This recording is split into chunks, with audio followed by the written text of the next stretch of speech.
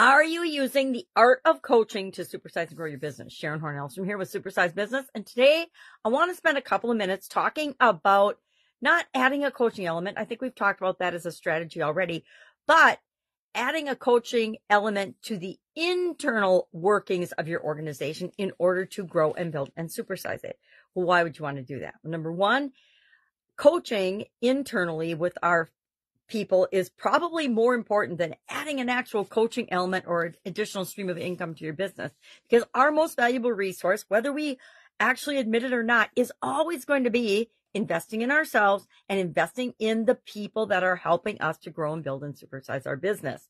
Now, coaching and structured coaching is just a process, and a process we should all, I think everyone should have as part of their organizational training and development and continuous improvement processes. But it's just a way to help individuals and teams get the best possible results they can by improving the things that they do really, really well and building on them.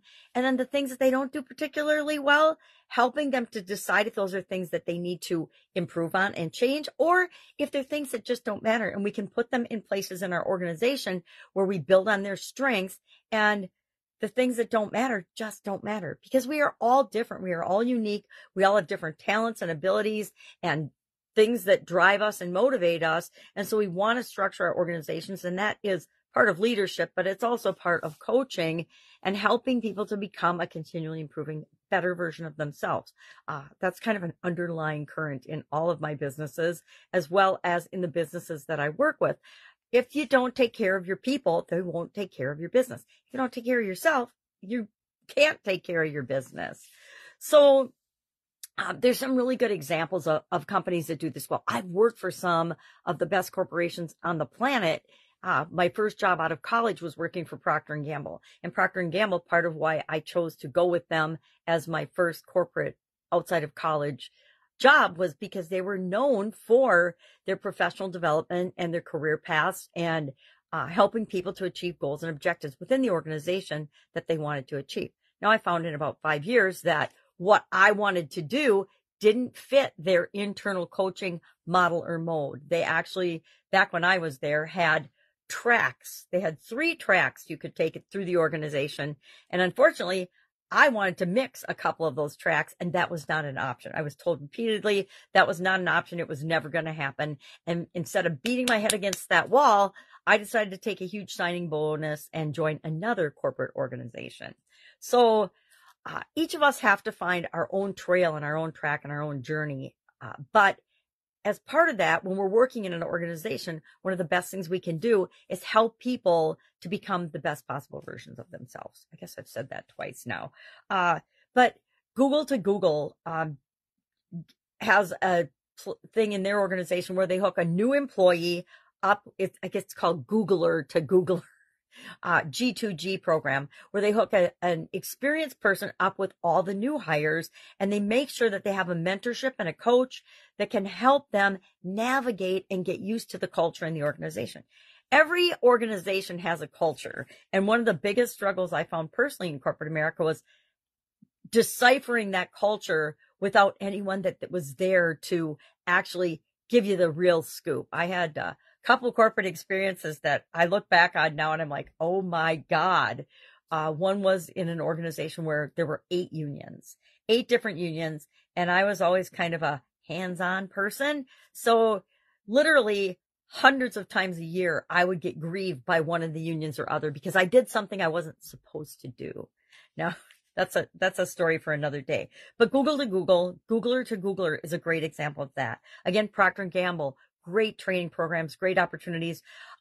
We did have some women management groups that I was a part of that we started actually when I was there, as well as some internal mentorship things, but there wasn't really a formal plan like Googler to Googler at the time that I was there. They might have one now. It wouldn't surprise me. Mayo Clinic does an incredible job with leadership development. They're known for that as well in the healthcare industry. Another example is a organization called Loop. I am not familiar with, and they are in retail. Oh no, that's another. Never mind. That's for tomorrow. Today, Starbucks does an incredible job training their folks in customer service. Why? Because they're a very customer service oriented, customer focused, customer centric organization. I would suspect other organizations have internal programs, but these are just some that I am personally familiar with. Then why do we want to do this? Number one, it enhances performance. Number two, it helps people on board. It doesn't have to just be for new hires either. I went through a training at Procter & Gamble called Middleness, which is really interesting. It's for middle managers where you're not brand new and inexperienced, but you're also not at a more executive level yet. You're in the middle, and there's challenges of every place you are in the process. Just like there's challenges with every stage of growth for our businesses as we're growing and building and supersizing them. We need to learn and grow into that next stage before we can actually master that stage to move on and to grow and to advance. That's true as an employee. That's true as a business owner and employer. That's true as anything in life, right? We're not born knowing how to do these things. We need to learn and grow and develop. And one of the fastest, easiest, most effective ways to do that is to have coaches and mentors that help us do that. And so one of the best things you can do for your company is set that up. And I've been in organizations and I've worked with organizations where that's forced and it doesn't feel right. It has to have the element of, hey, this is the right two people or the right group to put together for this. And you have to figure out what goes with your culture in order to provide that. Maybe it's a group coaching type program. Maybe it's a training class, whatever works for your culture and your organization. Again, I've been in a lot of group trainings that just are flat and not really getting the results that they want. That's why part of coaching always needs to be continually evaluating the results that you're getting and continuous improvement. I harp on continuous improvement a lot. Why? Because that's how we grow. All right. Love to know what you're doing in your organization. Do you have some kind of a mentorship or coaching type internal program in your business? Yes or no? Share your stories below so we can learn from one another. And I will be with you tomorrow. I think we're going to actually talk about strategies for employee training and building our teams tomorrow. All right. Have an awesome day. And I'll, of course, see you tomorrow.